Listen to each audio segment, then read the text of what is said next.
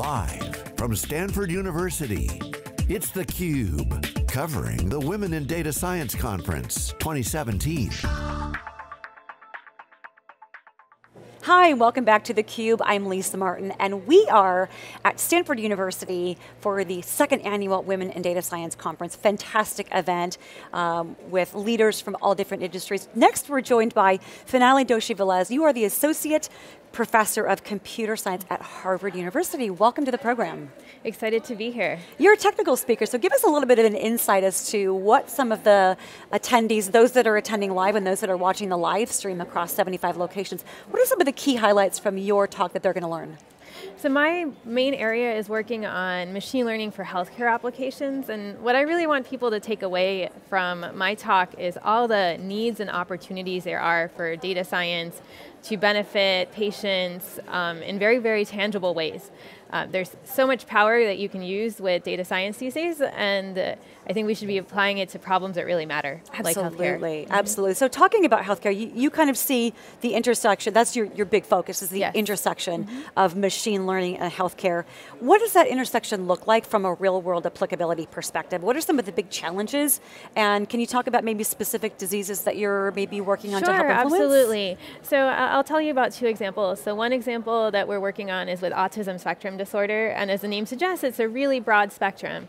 And so things that might work well for one sort of child might not work for a different sort of child, and we're using big data and machine learning to figure out what are the natural categories here. And once we can divide this disease into subgroups, we can maybe do better treatment, better prognosis for these children, rather than lumping them into this big bucket and treating everybody the same. Exactly. Right. And another area we're working on is personalizing treatment selection for patients with HIV and with depression. And again, in these cases, there's a lot of heterogeneity in how people respond to the diseases. Right. And with the large data sets that we now have available, we actually have huge opportunities in getting the right treatments to the right people. That's fantastic, so exciting, and it's really leveraging data as a change agent to really improve the lives of patients. From a human interaction perspective, you know, we hear that machine learning is going to replace jobs. It's really kind of a known fact, but human insight is still quite important. Can you share with us where the machines and the humans come into play to help some of these? So a big area that we work on is actually in formalizing notions of interpretability. Because in the healthcare setting, the data that I use is really, really poor quality. There's lots of it. It's collected in the standard of care every day, but it's biased, it's messy, and you really need the clinician to be able to vet the suggestions that the agent is making, because there might be some bias, some confounder, some reason why the suggestions actually don't make sense at all. And so a big area that we're looking at is how do you make these algorithms interpretable to domain experts, such as clinicians, but not data experts. And so this is a really important area, and I don't see that clinician being replaced anytime soon in this process, but what we're allowing them to do is look at things that they couldn't look at before. They're not able to look at the entire patient's record. They certainly can't look at all the patient records for the entire hospital system when making recommendations, but they're still going to be necessary because you also need to talk to the patient and figure out, like, what are their needs? Do they care about a drug that might cause weight gain, for example, when treating depression, and all of these sort of things. Like, those are not factors, again, that the machines are going to be able to take over. Right. But it's really an ecosystem where you need both of these agents to get the best care possible. Got it, that's interesting. From an experimentation perspective, are you running these different experiments simultaneously? How do you focus your priorities? On the autism side, on the depression side? I see. Well, so I have a lab, so that helps make things easy. I have some students working on some projects and some students working on other projects. And we follow the data. So my collaborations are largely chosen based on areas where there is data available and we believe we can make an impact. Fantastic. Speaking of your students, I'd love to understand a little bit more. You teach computer science to undergrads. As we look at how we're at this really inflection point with data science, there's so much that can be done in that, to your point, in tangible ways, the differences that we can make. Kids that are undergrads at Harvard these days grew up with technology and the ability to get something like that. We didn't.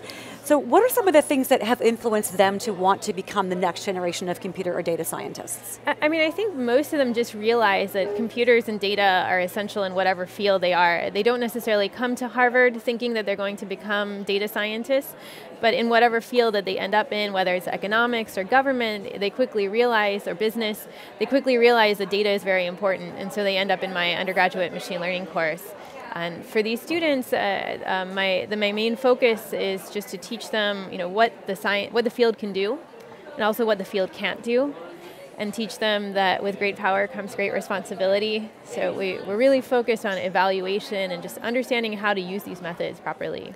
So looking at kind of traditional computer data science skills of data analytics, being able to interpret mathematics, statistics, what are some of the new emerging skills that the future generation of data and computer scientists needs to have, especially related to the social skills and like communication? So I think that communication is absolutely essential. At Harvard, I think we're fortunate because most of these people are already in a different field, and they're also taking data science. So they are already very good at communicating. Okay. Because they're already thinking about some other area. So they're getting really a good breadth. They're getting a really great breadth. But in general, I think it is on us, the data scientists, to figure out how do we explain the assumptions in our algorithms to people who are not experts, again, in data science, because that could have really huge downstream effects. Absolutely. Yeah. I like what you said, that these kids understand that the computers and technology are important whatever they do. We've got a great cross-section of speakers at this event that are people that are influencing this in retail, in healthcare, in education, as well as in sports technology on the venture capital side. And it really shows you that this day and age, everything is technology. Every company, we're sitting in Silicon Valley, of course, where a car company is a technology company. But that's a great point that the next generation understands that it's prolific. I can't do anything without understanding this and knowing how to communicate it. So from your background perspective, were you a STEM kid from way back and you really just loved math and science? Is that what shaped your career? So I grew up in a family with like 15 generations back. It was like accounting, finance, small business, and I was like, I'm never going to do any of this. I am going to do something completely different. You're determined, right? And so now I'm a data scientist. At Harvard, that's pretty good. They must be proud. Working on healthcare applications. So I think numbers were definitely very much part of my upbringing from the beginning. But one thing that I think did take a while for me to put together is that I came from a family where my great uncle was part of India's independence movement. My role models were people like Martin Luther King and Mother Teresa, and I liked numbers and like how to put those together. And I think it definitely took me a while to figure out, okay, how do you deliver those warm fuzzies with like cold hard facts? Right. I'm really glad that we're in a place today where the sort of skills that I have can be used to do enormous social good. What are some of the things that you're most excited about this particular conference and being involved here? So I think conferences like these, like the Women in Data Science, I'm also involved in the Women in Machine Learning conference, are a tremendous opportunity for people to find mentors and cohorts. So I went to my first Women in Machine Learning conference over 10 years ago, and those are the people I still talk to whenever I need career advice, where I'm trying to figure out what I want to do with my research and what directions, or just general support. And when you're in a field where maybe you don't see that many women around you, it's great to have this connection so that you can draw on that wherever you end up. And your workplace may or may not have that many women, but you know that they're out there and you can get support. Are you seeing, now that there's so much data available and a lot of the spirit of corporations that use data as a change agent have adopted cultures or try it. It might fail, but we're going to learn something from this. Do you see that mentality in your students about being free or being confident enough to try experiments, and if they fail, take learnings from it and move forward as a positive? I mean, certainly that's what I try to teach my students, my graduate students. I tell them I expect you to make consistent progress. Progress includes failure if you can explain why it failed. And that's huge. That's how we learn. That's how we develop new algorithms. Absolutely. Yeah, and I think that confidence is a key factor. Have you seen that? You mentioned that the Women in Machine Learning conference, that you've been involved in that for 10 years. How have you seen women's perspectives, maybe confidence, evolve and change and grow as a result of this continued networking? Are you seeing people become more confident to be able to try things and experiment? I mean, certainly as people stay involved in the field, I've noticed that you kind of develop that network, you develop that confidence. And it's amazing. So the first event, had less than 100 people. The last event that we had over 500 people.